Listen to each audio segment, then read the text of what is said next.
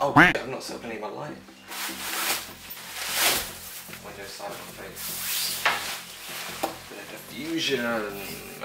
Is this good? Like if I just put it like there. Hi everyone. No, it's not. That sucks. Ka-chow.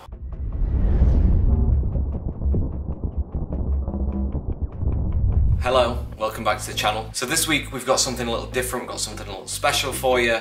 I got an office, I moved into it last week, at the beginning of last week, and it is incredible. It's allowed me to properly like crack on with some serious client work, which is difficult in this kind of weather. When I used to work here in my flat, it was really difficult to try and focus when it was so nice outside. I just wanted to go sit outside or whatever, and it always gets really hot in here.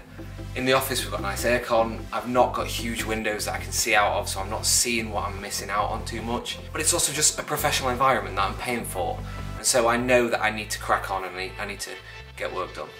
Anyway, I don't even know what I'm saying, I'm completely winging this.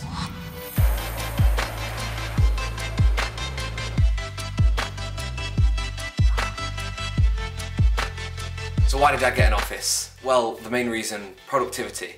I need to be more productive. I've got a lot of work on that I need to be cracking on with. So having the office space allows me to focus more and really get that work done. Number two, professionalism. The main reason I got the office is because I want people to take me seriously. I do weddings, I do events and things like that, and a lot of the time when people see my face or they meet me for the first time, they don't assume that I'm that professional. And I put it down to, oh, let's meet in a coffee shop. Now that I've got an office, I can be like, yeah, let's meet in my office. We go to the office space. I can show them, yep, this is my editing desk. Like, this is where I sit and do all the edits. Here's my kit that is next to my desk, whatever, that kind of thing. The main reason that I got it is progression. Every time you do something in life, in my opinion, you always need to be progressing. You always need, what is the next step in this career for me, is what I said to myself. And starting a business was the first one. Actually getting clients was the second one. The big one was then moving into my own space and getting a space away from my flat where I could edit and have like a space, have my own little space. So it's progression, like the progression in my career. What is next along the line that I need to be doing? And for me it was getting an office. I've got kit, I've got clients, you know, I've done all of that.